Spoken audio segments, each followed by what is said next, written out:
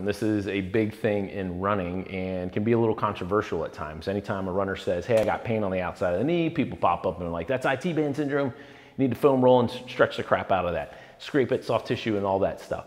We now know that most of the time the issue isn't right here, it's up in the strength of the hips and the glutes that have to control the knee motion when landing while running. So actually up here is the problem for the pain down there. So I'm going to show you some exercises that help to strengthen this area. The first one is doing a clam, and this is a really common exercise but super important as the first step to make sure that you're actually working on the right thing.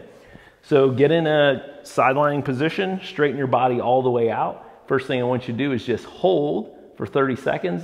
Make sure you're contracting the glutes. And then after you hold for 30 seconds, do 20 reps. And I would do it twice on each side. The second exercise that I want you to do for IT band syndrome, which is the key to this, as I said before, is to help strengthen the hips and the glutes, is kind of a side plank variation. It's basically what I call a side plank, but for your hips. So you're gonna get in side lying like this, go up like as if you're going to do a side plank, squeeze the glutes to push your hips forward, and then I want you to actually lift this side while lifting this up. And you can start by just holding, and then to make it a little harder, you can push your leg straight all the way out, or you can actually go up and down, okay? Just like this. You can also add a band if you would like to make it even a little bit harder, but you feel this on both sides. You'll feel it on the down side if you're lifting up, and you'll feel it on that top side also.